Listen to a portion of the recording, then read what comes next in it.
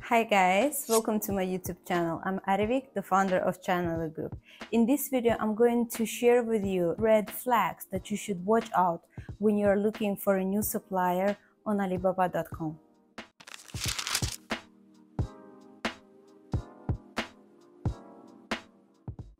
Choosing the right supplier is a very crucial step, which can either make or break your business. However, it's not always easy to find the right supplier in China, especially on a B2B platform such as Alibaba.com. To avoid any potential headaches and losses, you should watch out for these red flags when you're choosing your next new Chinese supplier. The first clear red flag that you should watch out is the supplier's lack of interest. A Chinese supplier who is very slow to respond or avoids to give you clear and detailed information about the product, about their lead time, about their prices, about their quality control procedures, in-house procedures, is clearly a red flag, and it signals that they have very little interest in acquiring you as their client.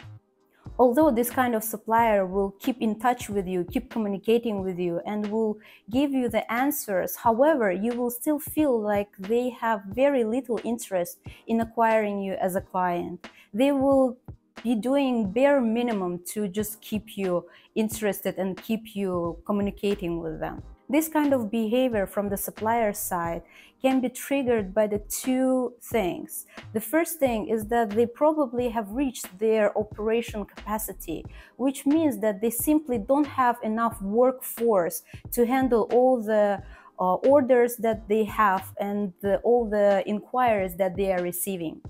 The second reason why they might be showing you a lack of interest is maybe because your order size is relatively little for them. Therefore, they won't be making too much effort, hence you will be feeling a lack of interest from their side. The second red flag is an excessive interest from the supplier side. Excessive interest from the supplier side can be as suspicious as a lack of interest. If the new Chinese supplier is showing you too much interest in acquiring you as a client without even fully understanding your business and asking you related questions, this is a red flag that you should watch out. Again, this kind of behavior can be triggered by two reasons. The first reason is because maybe this supplier is newly established and they are simply just starting out and building their client base. And the second reason that can trigger this kind of excessive interest in acquiring you as a client is not very pleasant actually. This can indicate that this supplier is probably have been in business for a while. However, because of their bad business behavior, they have lost all of their stable clients and right now are kind of like a ship sinking business state. And they are looking for new clients and try to stay on water. Either way, you don't want to be boarding this kind of a sinking ship business. Trust me, it's not a very pleasant travel unless you're a big fan of a Titanic style ending. The third red flag that you should watch out when you're looking for your new Chinese supplier is unrealistically low prices. While you might be tempted to choose the supplier who offers the best price possible, the lowest price offered to you, however, if it's too good to be true, then it probably is. This kind of suppliers might cut corners on safety, quality, and ethical standards just to cut the cost. Trust me, this kind of supplier will upsell you later on anyway, and you will end up paying double price for a very low quality product. The red flag number 4 is inconsistent product quality. If the supplier's sample is of poor quality or simply doesn't match their advertised specifications, then it's a red flag that their actual production batch won't meet your quality standards either. Don't expect that you will work on their sample, communicate with them, improve the sample, and later on they will produce the goods better than their sample. No, it simply doesn't work like that. Additionally, if the product quality varies from one batch to another, it is a clear sign of inconsistent and untrustworthy manufacturing processes. This possesses a significant risks to your end users and to your final product quality, and may affect your user satisfaction rate and your overall brand reputation. Now we're slowly moving to our red flag number 5, which is lack of transparency. A supplier who refuses to give their previous customers references or to provide you with their product samples for you to test and use is a clear red flag that this supplier is hiding their poor track record or their lack of experience. Additionally, a supplier who doesn't allow a factory visit or doesn't allow a third-party quality control inspector to come and check their product quality is also a very big red flag. Red flag number 6 is when a supplier asks you too many questions. If the supplier from the very beginning starts to ask you too many questions to the point of annoyance and consuming too much of your time, and you start to be suspicious of whether or not they are actually professionals in this field, then in this kind of case, trust your gut. This is indeed a red flag.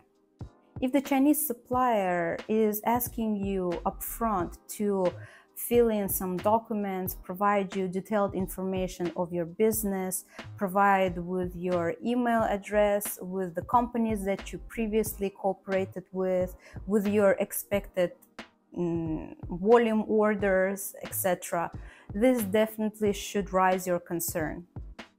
While in other countries it's a common practice, in China it's a red flag. These kind of questions are asked during your initial communication with the supplier.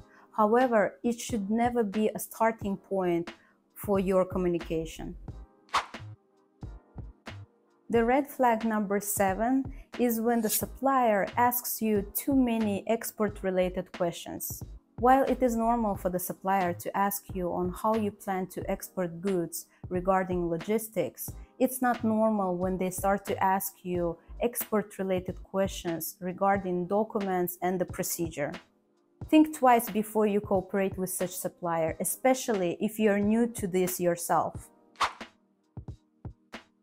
The red flag number 8 is payment abnormalities. Be aware of the suppliers who use abnormal payment methods. For example, they ask you to do the upfront wire transfer, or you realize that something is wrong with their bank account details, or they ask you to do the transfer through a third-party payment agent. These might be scams or simply signal the company's lack of financial stability. These days, some Chinese suppliers may request payments to their bank accounts in Singapore or Hong Kong, due to various reasons actually, such as ease of use, currency exchange rates, or tax purposes. However, it's also important to verify the legitimacy of the supplier and actually request them for their China mainland business license and request their China mainland registered bank account details.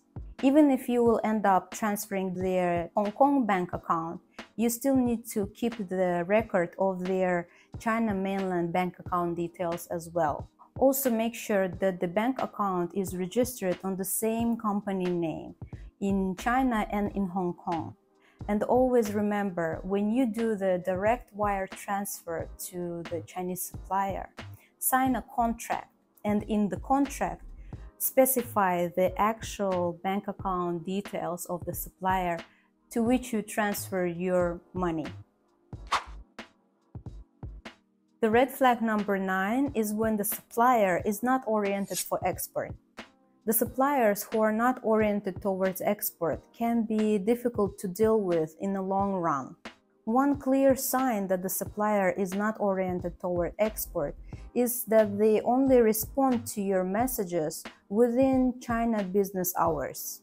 In contrast, the Chinese suppliers who are oriented towards exporting their goods to North and South America, working at least until 10 p.m. Beijing time, or sometimes even working night shifts for your convenience.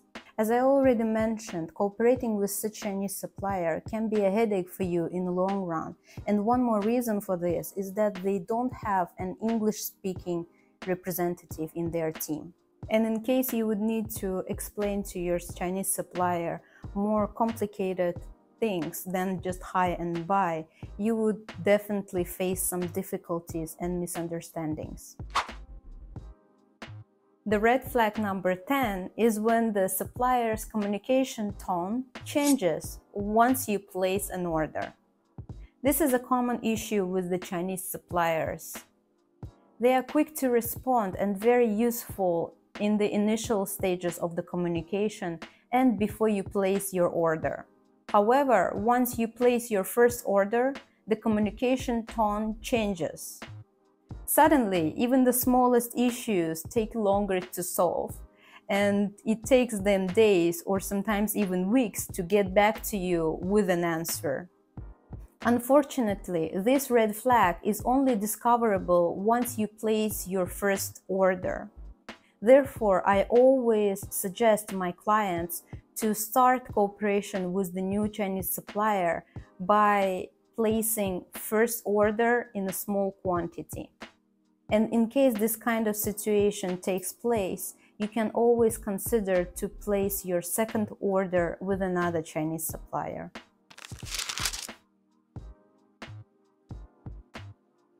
Well, that's it for today's video. Thank you for sticking with me till the end. If you have any questions or comments, please leave them down below. Click that thumbs up button, subscribe to my channel, and I will see you in my next video. Bye!